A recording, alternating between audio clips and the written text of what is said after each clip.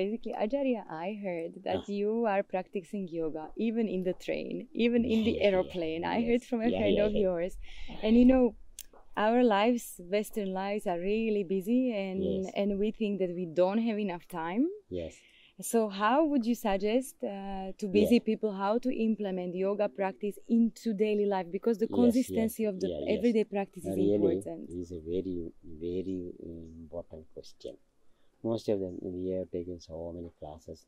Most of them says, I have no time, I have no time, I have no time. Really, time is everybody is equal. But we have enough time.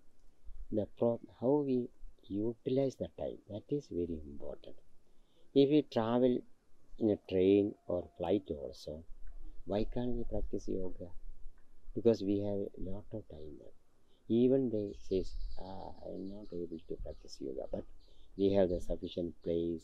If we have no in the seat, why can't we in the floor also? So many times I practice yoga in the train. When I travel, last time also, I'm going to Delhi. That time also, we the space. At 3 o'clock, I wake up and clean my body and everything. I practice yoga in the train.